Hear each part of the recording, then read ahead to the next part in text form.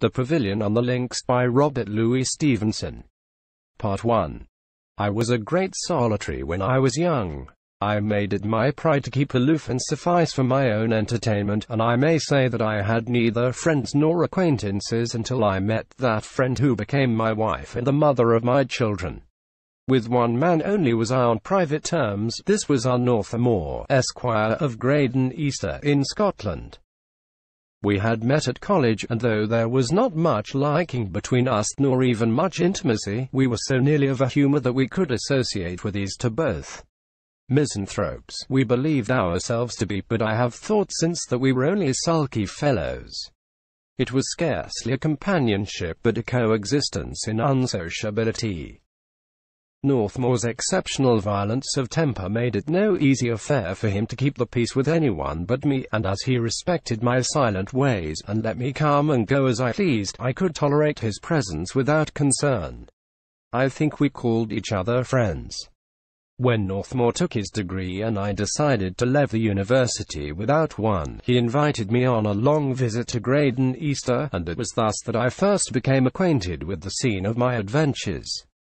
The mansion house of Graydon stood in a bleak stretch of country some 3 miles from the shore of the German Ocean. It was as large as a barrack, and as it had been built of a soft stone, liable to consume in the eager air of the seaside, it was damp and draughty within and half ruinous without. It was impossible for 2 young men to lodge with comfort in such a dwelling. But there stood in the northern part of the estate, in a wilderness of links and blowing sand hills, and between a plantation and the sea, a small pavilion or belvedere of modern design, which was exactly suited to our wants, and, in this hermitage, speaking little, reading much, and rarely associating except at meals, Arthur Moore and I spent 4 tempestuous winter months. I might have stayed longer, but one March night there sprung up between us a dispute which rendered my departure necessary. Northmour spoke hotly, I remember, and I suppose I must have made some tart rejoinder.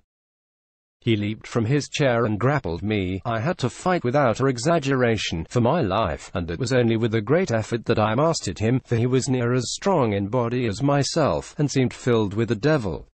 The next morning, we met on our usual terms, but I judged it more delicate to withdraw, nor did he attempt to dissuade me. It was 9 years before I revisited the neighborhood. I traveled at that time with a tilt cart, a tent, and a cooking stove, tramping all day beside the wagon, and at night, whenever it was possible, gypsying in a cove of the hills, or by the side of a wood.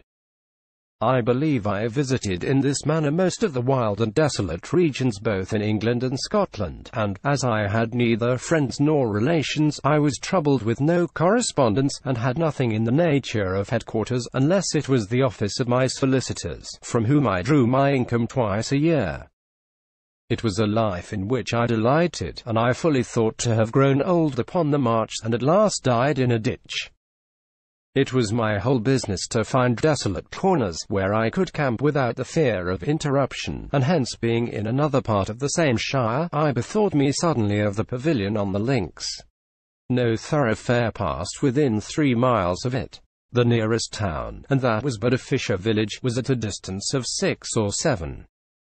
For 10 miles of length, and from a depth varying from 3 miles to half a mile, this belt of barren country lay along the sea.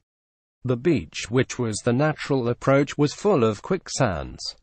Indeed, I may say there is hardly a better place of concealment in the United Kingdom. I determined to pass a week in the seaward of Graydon Easter, and making a long stage, reached it about sundown on a wild September day. The country, I have said, was mixed sand hill and links, links being a Scottish name for sand which has ceased drifting and become more or less solidly covered with turf. The pavilion stood on an even space a little behind it. The wood began in a hedge of elders huddled together by the wind. In front, a few tumbled sand hills stood between it and the sea. An outcropping of rock had formed a bastion for the sand, so that there was here a promontory in the coastline between 2 shallow bays, and just beyond the tides the rock again cropped out and formed an islet of small dimensions but strikingly designed. The quicksands were of great extent at low water, and had an infamous reputation in the country. close inshore, between the islet and the promontory. It was said they would swallow a man in 4 minutes and a half, but there may have been little ground for this precision. The district was alive with rabbits, and haunted by gulls which made a continual piping about the pavilion. On summer days the outlook was bright and even gladsome, but at sundown in September, with a high wind, and a heavy surf rolling in close along the links, the place told of nothing but dead mariners and sea disaster. A ship beating to windward on the horizon, and a huge truncheon of wreck half buried in the sands at my feet, completed the innuendo of the scene. The pavilion, it had been built by the last proprietor, Northmour's uncle, a silly and prodigal virtuoso, presented little signs of age. It was 2 stories in height, Italian in design, surrounded by a patch of garden in which nothing had prospered but a few coarse flowers, and looked, with its shuttered windows, not like a house that had been deserted, but like one that had never been tenanted by man. Northmour was plainly from home, whether, as usual, sulking in the cabin of his yacht, or in one of his fitful and extravagant appearances in the world of society, I had, of course, no means of guessing. The place had an air of solitude that daunted even a solitary like myself. The wind cried in the chimneys with a strange and wailing note, and it was with a sense of escape, as if I were going indoors, that I turned away and, driving my cart before me, entered the skirts of the wood. The seaward of Graden had been planted to shelter the cultivated fields behind, and check the encroachments of the blowing sand. As you advanced into it from coastward, elders were succeeded by other hardy shrubs, but the timber was all stunted and bushy. It led a life of conflict. The trees were accustomed to swing there all night long in fierce winter tempests, and even in early spring. The leaves were already flying, and autumn was beginning in this exposed plantation. Inland the ground rose into a little hill, which, along with the islet, served as a sailing mark for seamen. When the hill was open of the islet to the north, vessels must bear well to the eastward to clear Graden Ness and the Graden Bullers. In the lower ground, a streamlet ran among the trees, and, being dammed with dead leaves and clay of its own carrying, spread out every here and there, and lay in stagnant pools. 1 or 2 ruined cottages were dotted about the wood, and, according to Northmour, these were ecclesiastical foundations, and in their time had sheltered pious hermits.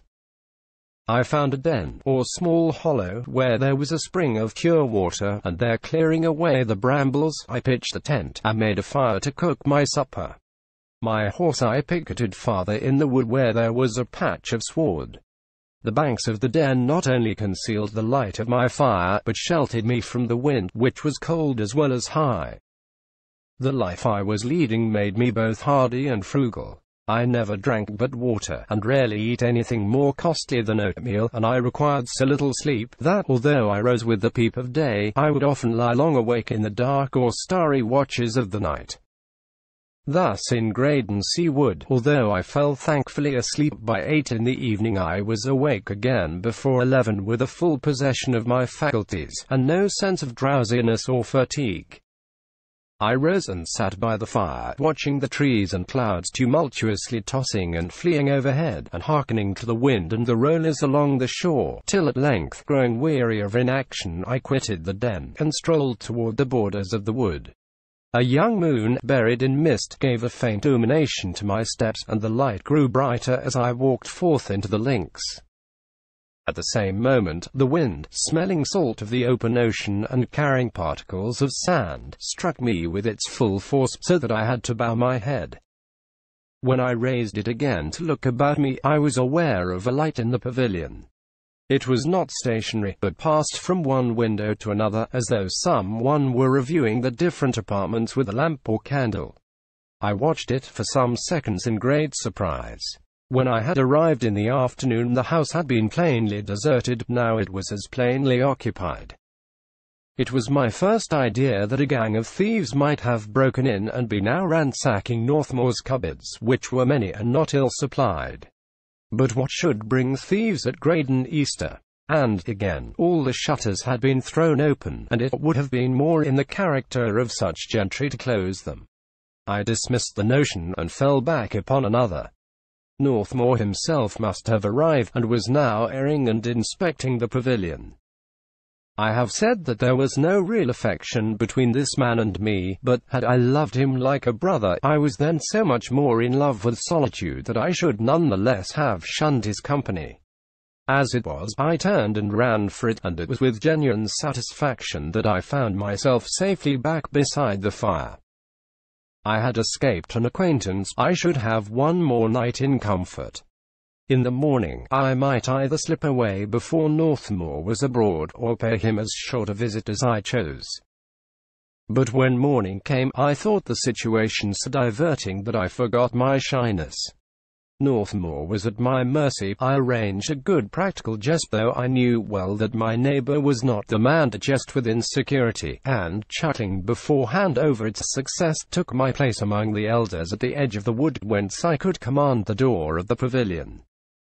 The shutters were all once more closed, which I remember thinking odd, and the house with its white walls and green Venetians looked spruce and habitable in the morning light. Hour after hour passed, and still no sign of Northmour.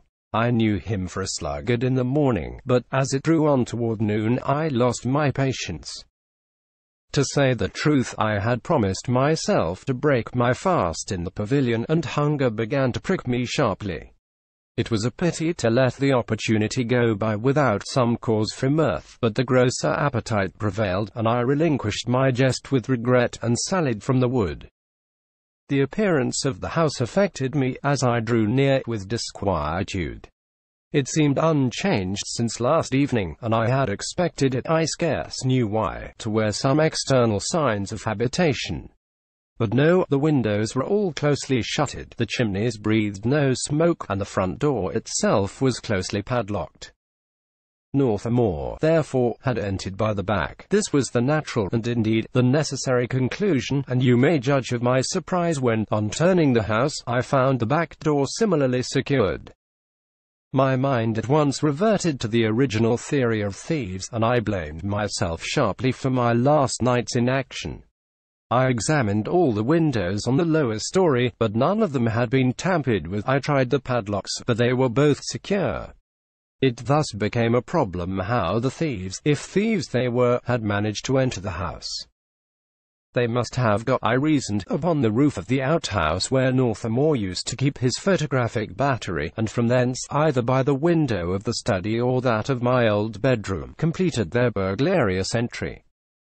I followed what I suppose was their example, and, getting on the roof, tried the shutters of each room. Both were secure, but I was not to be beaten, and, with a little force, one of them flew open, grazing, as it did so, the back of my hand. I remember, I put the wound to my mouth, and stood for perhaps half a minute licking it like a dog, and mechanically gazing behind me over the waste links and the sea, and, in that space of time, my eye made note of a large schooner yacht some miles to the northeast. Then I threw up the window and climbed in. I went over the house, and nothing can express my mystification. There was no sign of disorder, but, on the contrary, the rooms were unusually clean and pleasant. I found fires laid, ready for lighting, 3 bedrooms prepared with a luxury quite foreign to Northmour's habits, and with water in the ewers and the beds turned down, a table set for 3 in the dining room, and an ample supply of cold meat, game, and vegetables on the pantry shelves. There were guests expected, that was plain, but why guests when Northmour hated society? And, above all, why was the house thus stealthily prepared at dead of night? And why were the shutters closed and the doors padlocked? I effaced all traces of my visit, and came forth from the window feeling sobered and concerned. The schooner yacht was still in the same place, and it flashed for a moment through my mind that this might be the Red Earl, bringing the owner of the pavilion and his guests. But the vessel's head was set the other way.